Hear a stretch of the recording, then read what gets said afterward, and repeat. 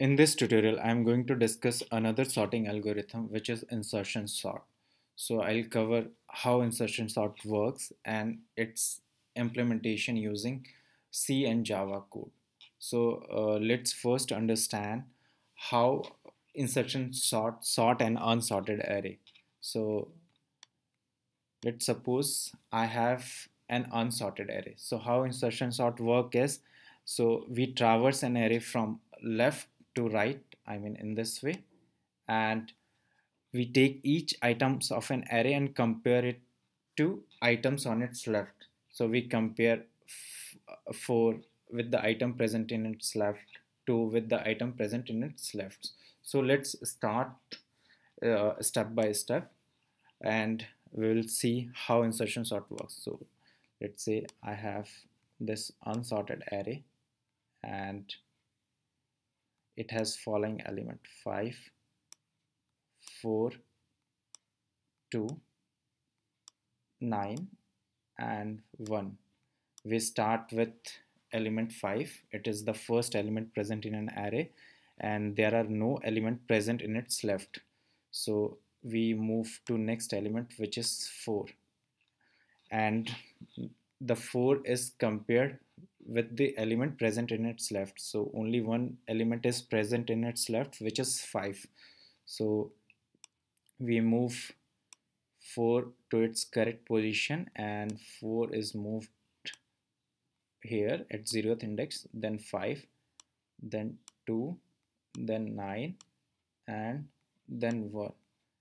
Next element is 2, which is compared with 5 and 4, and now let's move 2 to its correct position, which is 2, 4,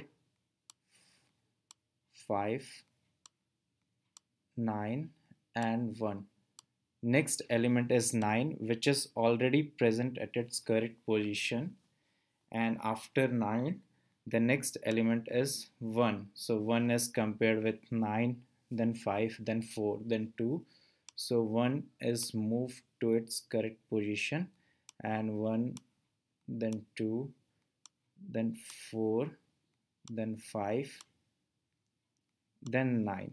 So now this array is sorted, and this is how insertion sort works. So let's see the Java code in which we have implemented insertion sort algorithm. So let's move to Java code, and so this is the logic of insertion sort, and let's understand it. So this is my array, unsorted array, and I have declared few variables temp and j, and I am traversing an array from first position. So now at first position, so I have an element 4. So let's 4 is assigned in a temp, and the value of j is I minus 1. So the current value of I is 1, so the value of j is 0. And what I in this condition, what I'm doing is I'm checking whether j is greater than 0 and element present at j is greater than the element present at temp. So element present at temp is 4 and the element present at j, so j is the previous element, and which is 5. So remember, we compare elements, so we compare 4 to the element present in its left, which is 5. So yes, the element 5 is greater than 4, so we move 4 to its correct position. So in j plus 1 we moved j, so 5 is moved at first position and we have decremented the value of j, and we moved 4 at 0th position.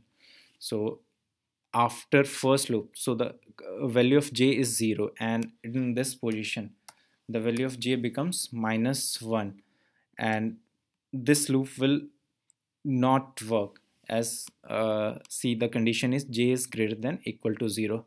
Now here we minus 1 plus 1, which is 0, and at 0th index we put temp, and the value of temp is 4. So 4 is moved to its correct position. So after first iteration, now the array becomes 4, then 5, then 2, then 9, and then 1. Now the value of I after first iteration is 2. So the element present at second index is 2, and the value assigned in a temp is 2. The value of j is I minus 1, so the value of I is 2, then the value of j is 1, and in this condition we are checking if j is greater than or equal to 0. So the first condition is satisfied, and the array j is greater than temp, so the value at first index is greater than 2.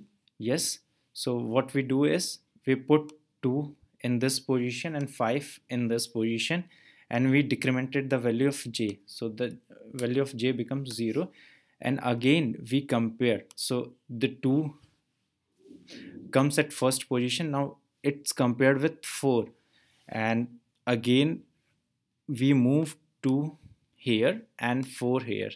So and after this iteration, so we have array like this: 2, then 4, then 5, then 9, then 1.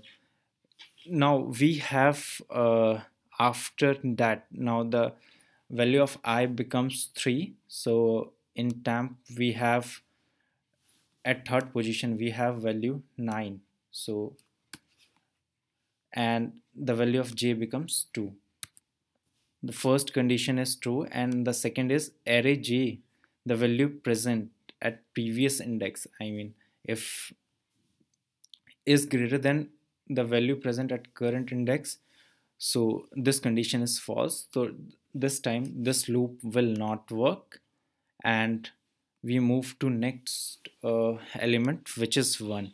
So in the same way we move 1 here. So this is how insertion sort works, and this is the Java implementation of insertion sort. And in the main method I have declared an array, and I'll pass this array to insertion sort, and I'm sorting this unsorted array using insertion sort, and then I'm printing the sorted array. So if I run this code, you can see the output. Now it's a sorted array. Now let's see the C implementation. So in C code I have declared few variables here, and I'm taking the size of an array, and then I'm taking the input values, sorry, I'm taking the number of elements from a user, and then I'm taking the values of an array from a user. And now this is the insertion sort logic which I have explained it to you, and after that I have printed the sorted element. So this is how insertion sort works, and in my previous tutorial I have discussed selection sort and bubble sort. The link of both the video tutorial are present in the description box, and you can for more such programming tutorial you can subscribe our YouTube channel. You can and for coding links you can visit to our website, which is webrewrite.com. and thanks for watching this video.